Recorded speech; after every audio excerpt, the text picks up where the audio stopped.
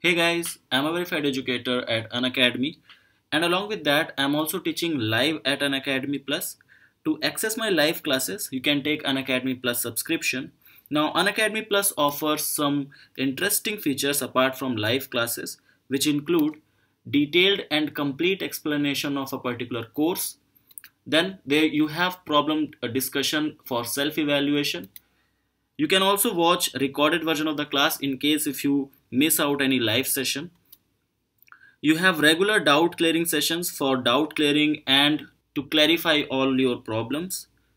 You also get access to the WhatsApp group to clear and discuss problem among the other plus students. Now, if you have found these features interesting and want to join Unacademy Plus, I'll recommend you to use my referral code that is n_huda to get 10% discount on the subscription fee. Now that's all about Unacademy Plus. Let's continue with our video. Alright, so we'll talk about this question over here, and this was again asked for 2 marks in CSIR June 2019. It says that the total number of symmetry elements in diborane molecule. Okay, so they are talking about diborane molecule. So before going into that, you should know the structure of diborane. So diborane has two boron atoms attached with each other through hydrogen through 3 center 2 electron bonds, and the other 2 hydrogen are off plane, means they are not on the same plane. So it's something like this. Okay, so you draw the molecule in this way, that is hydrogen and this hydrogen. Okay, so this is how the molecule looks like. Now where this particular bonds are on the plane, these 4 bonds, whereas this and this bond are above the plane, and this bond are below the plane. Okay, so if you don't know about the structure of it, I'll suggest you to search it on Google and just see the three-dimensional structure of it. Okay, so there is a website called ChemTube 3D, so you'll be getting the three-dimensional image of that, and you can also rotate it to understand the symmetry of this particular molecule. Fine, so the point group in this particular molecule, you all know, are aware about that, right? I think because um, it will have 3 C2 axis, one primary and the 2 will be considered as secondary axis, and then you will be having like horizontal plane will be there, then vertical planes will be there also. Okay, so the point groups of this molecule comes out to be D2H. Okay, so D2H is the point group of this molecule. So if you don't know how to find out point group, I have made a like dedicated video for that. I have already made it like long back. If you have not watched that, I'll suggest you to watch it in the I button over here. I'll just attach that video over here. Okay, so if this is the point group, let me just give you few information that if you have point group like CNV or CNH, okay, if this is the condition, if this is the kind of point group which you have, so total number of symmetry elements or elements of symmetry are given by formula 2n. Okay, so 2n is the number of symmetry. Okay, so the number of symmetry is given by this particular formula. Whereas if your molecule has a like it has a DNH or DND type of point group, in that case your number of symmetry element is given by 4n. So 4n is the number of symmetry. So if you don't know this, I think you should remember these two values. Okay, so for C group of C point group CNV or CNH, you have to write like the number of symmetry is given by 2n. For DNH or DND, your point group is given by 4n. So that makes the things very easy. Now you can just write down like you have the value of n will be taken from here. So n is 2 over here, right? You can easily see that n is 2. So the number of symmetry elements will be given by 2 into like 4n, right? So 4n means 4 into 2, that gives you 8. So 8 is the number of symmetry elements over here.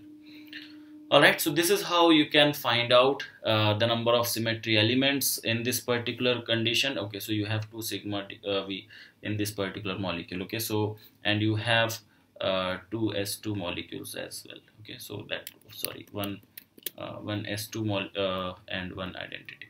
So these are the 8 symmetry operations in this particular, like these are the 8 elements of symmetry in this particular molecule. So this is how this question has to be done. Now let's go to the next.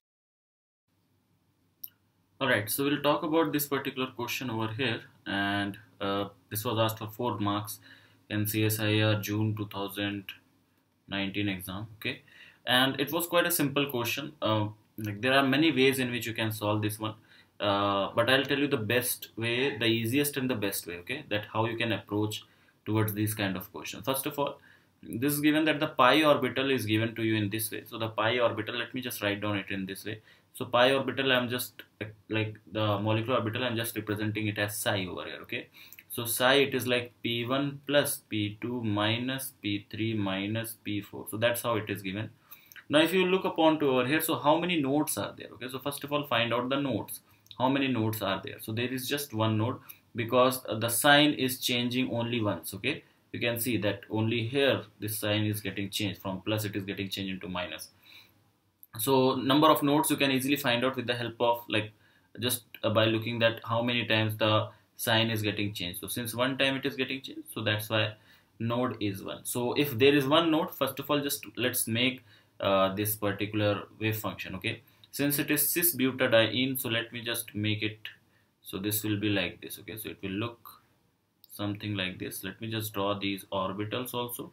So these orbitals will be like this, and since it is a cis butadiene, so let's say if this is, I'm just shading the positive sides, so these are the plus sign, so here you will have one node and these will be like this. Okay, so this is how the molecular orbital of cis, this is for cis butadiene. Okay, so this is cis butadiene and that's how it will look.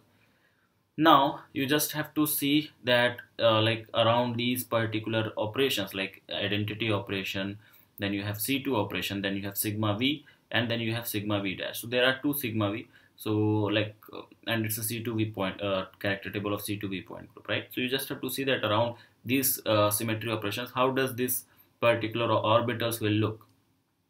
So before going into that, there are two orbitals, there are two sigma V, one is sigma V and one is sigma V dash. So remember, whenever we have two vertical planes, so the one which contains the molecule, okay, or the molecular plane is given more priority. Okay, so this sigma V will correspond to the molecular plane, whereas this sigma V dash will be the plane perpendicular to the molecular axis. Okay, that means what? That means if you have butadiene, that is CH2. Yeah, so this will be something like this: CH2, CH, CH, CH2. Okay, so this is like this.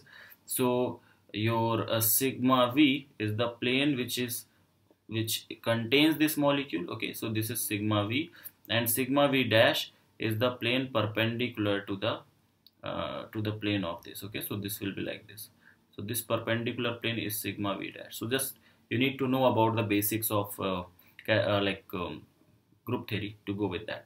And I have already made a lot of videos on group theory, so you can watch them.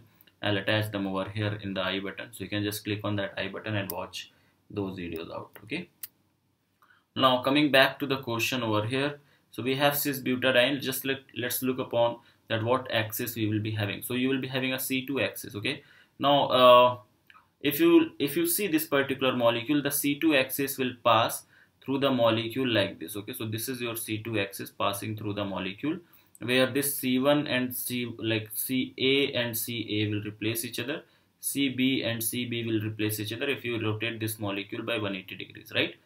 So now in this, now that was a molecule. Okay, this was the molecule, and here I have represented the lobes. So this is the side view of the same molecule. The molecule, or this molecule, has been represented from the side.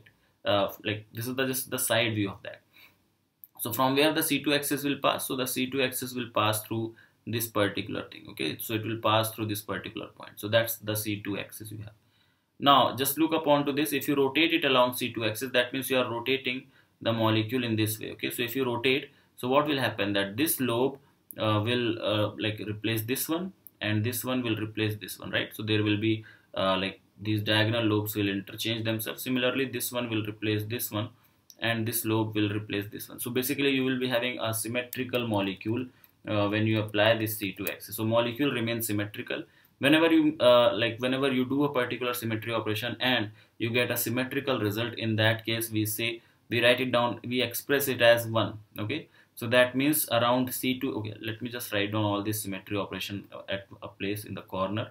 So we have identity, we have C2, we have sigma V, and we have sigma V dash. So right now, for identity, you are not doing anything to the molecule, so that you have to write down 1. For C2, we have just seen that the molecule remains symmetrical, so that's why I have written 1 over here.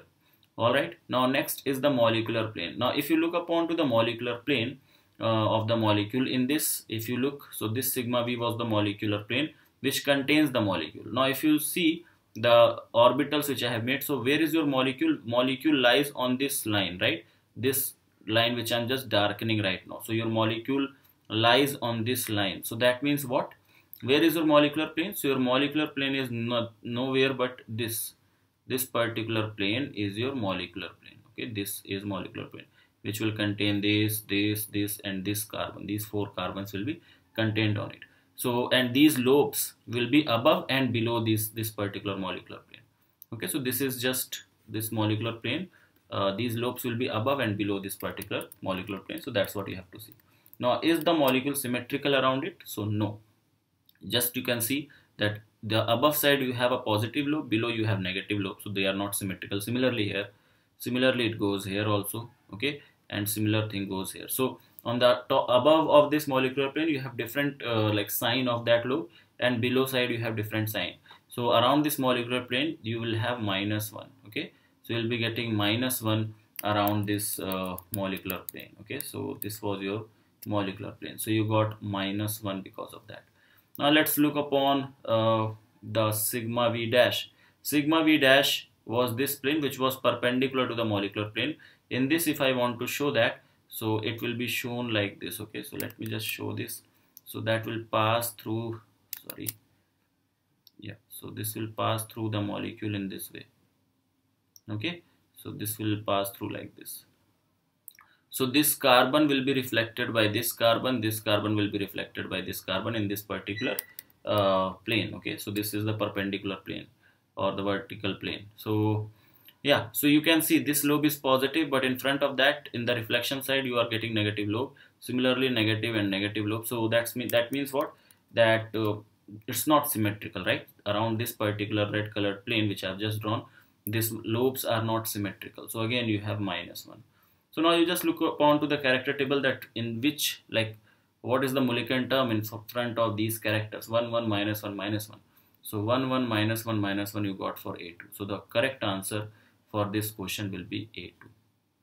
Okay, so that's how you have to do. This was very simple question and very easy one. Okay, so you just have to like whenever a question will be asked, although over here it was quite simple because many people have approached this question in this way, that if you have plus plus minus minus sign, okay, this is just another way. Although this way which I'm just telling is not applicable everywhere, but yet many students have done in this way. So I'm just telling you that you should know all the ways, right? That all the methods how to solve that question. So if it is given like yeah, so if you have like plus plus minus minus for the lobes, you just have to look in the character table where it is plus plus minus minus, and then also they got the answer. But they were lucky enough to get the answer like that. It will not be always like this. Okay, so always it's not necessary that you will get the same condition. So the way which I have explained the whole question, you have to always go with that, and then your answer will be 100% correct. Okay, so that's for this particular question. Let's take the next question now. This is one of the very easy question which was asked from group theory, and it was again asked for 4 marks. Okay, this was asked for 4 marks in CSIR June 2019 exam, and I'll tell you that how you can do this question very easily. I hope that this kind of question you already know how to do. Although if you don't know, I'll attach a video over here. You can just click on the I button and watch that video. In there I have explained these things in detail. Okay, so let's talk about the question first of all. It says that the number of times A1 representation appears in the representation, the reducible representation lambda of C2V point group is given below. Okay, so this is the representation given to you, or you can say this is reducible representation, and they are asking that about A1. Okay, so for that you need a character table of C2V. Okay, so because in just previous question the character table was given in the question paper, so that's why they were they were assuming that you can just look upon to the previous question and you can just find out the C2V character table. So I'll just bring that character table over here just to make sure that you guys, like, just to show you guys, right?